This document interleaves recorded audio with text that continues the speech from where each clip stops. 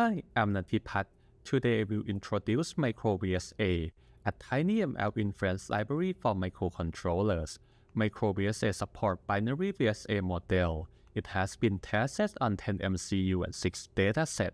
It has extremely low memory utilizations and offers significant speedup and accuracy improvement. Binary VSA inference consists of input encoding and similarity measurement steps. Both rely on XOR and bit accumulations, making it very efficient on custom hardware.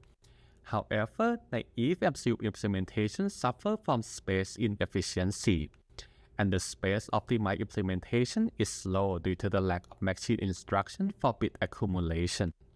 To achieve both space and time efficiency, we propose a new LDC algorithm which enables efficient MCU implementation and significant accuracy improvement. In addition, MicroVSA incorporates several other optimizations to achieve good performance on our model and MCU.